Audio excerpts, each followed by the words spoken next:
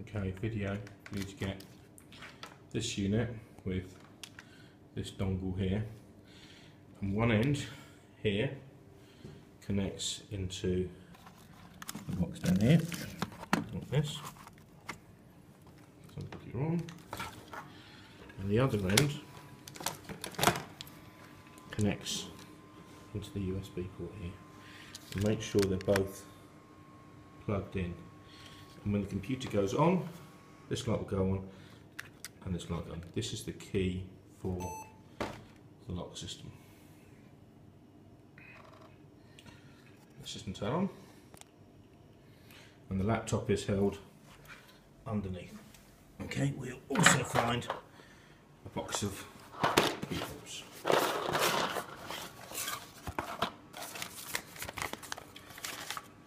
The code number for the lock screen is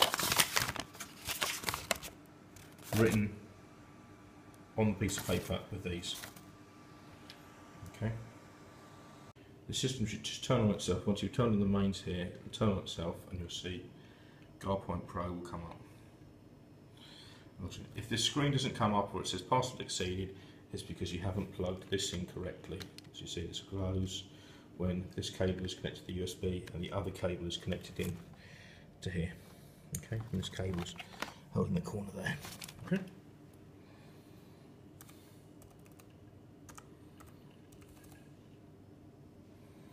So you put the password in here, the screen opens up. Often it asks if you want to back up, and just say yes. It backs up all the data. And this screen here shows all the accesses and entries since the last time things backed up. So normal access, so it just says it's all connected. Normal accesses are in green, and if somebody's been denied entry because the gym is open perhaps between 7 and 10 o'clock at night, so if somebody who's not a director has come in before 7 or after 10, then the pass will come here with a black line against it. To load someone new into the database, you go up here to card holders, click on it, card holder screen appears, and here you go for new, and you enter their details.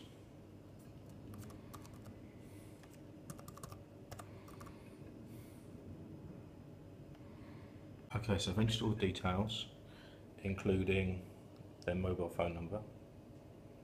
Okay.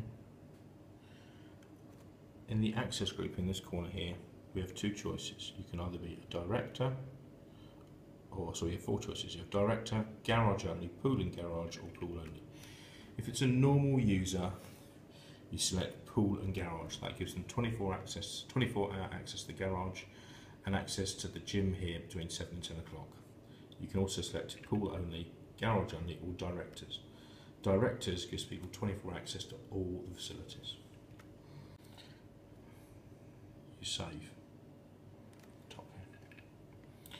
To select a fob, you look into the badge thing, and if they already have a badge, it will appear here. Otherwise, what you're going to do is push the Create New button, and a second screen pops up, and it says Get from Card. So this screen then pops up, and we need to get a card from the bio reader. So you take a card from the box, you walk outside,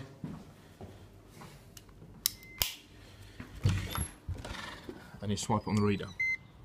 Okay, short bleep means it's accepted the card, it understands that it's a valid card. And on the screen, it will now show a card which will enter the main door on the time. So you go, okay.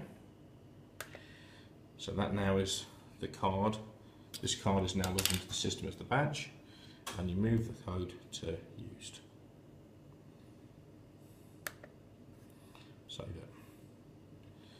So what that's just done is it's logged this card that you swiped at the door, it's logged it here to this code, and you save it. Okay, and then to check, Take the card again, outside, listen to a different bleep. It's a long bleep, which is a valid bleep. And that means the card is working, and then we can close this box. And you'll see that the access has been granted to the Gardener 2 from the reader main door. That's a person set up on the system. If you want to remove a user, you select the user you want to remove from the drop-down menu here. And before you do anything, you need to make sure that their fob is deactivated. So in this case, I've clicked to the fob and looked at their fob status, and I've made sure their fob status is cancelled. Okay.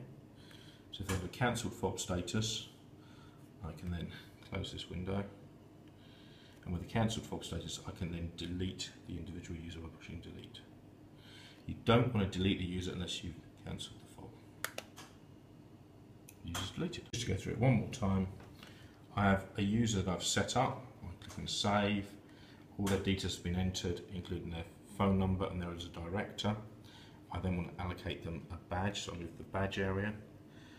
I go to create new. Badge screen pops up. Okay, these are called vegan fobs. Okay, so I want to get the details of this fob selected here. You can actually look on the fob carefully and you'll see the number is actually typed in. There it is. So you could type the number in, so it's 842. The easiest thing to do is to get it from card. Card reader screen pops up. You then go to one of the readers. You hear a short bleep.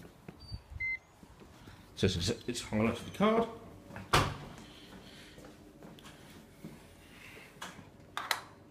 Okay, doesn't know who the card's allocated to, but there's a card at the main door. So you go, okay.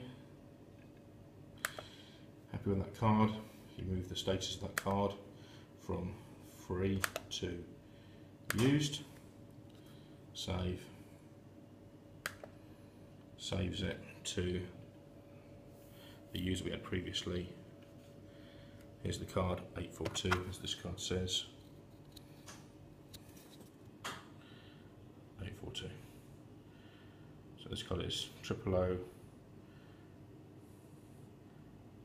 53842. Okay, save. That's saved. And don't forget, if you want to change the card status, you select the user again from the drop down that you want. You can then edit the card badge status. You can move them to a different status, so for example, cancelled, lost, stolen, save. If it's cancelled, you'll need to, when you look at the card here, you need to remove the user and re-enter them later. And when you're finished, close the button, close it down, make sure it's saved. I like to check the cards, make sure the cards both work. So final card. The card that works should have a long beep. Okay.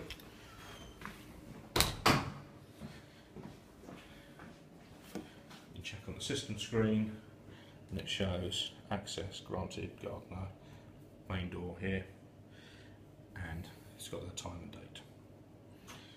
And when you're happy, shut down the application, click the application yes,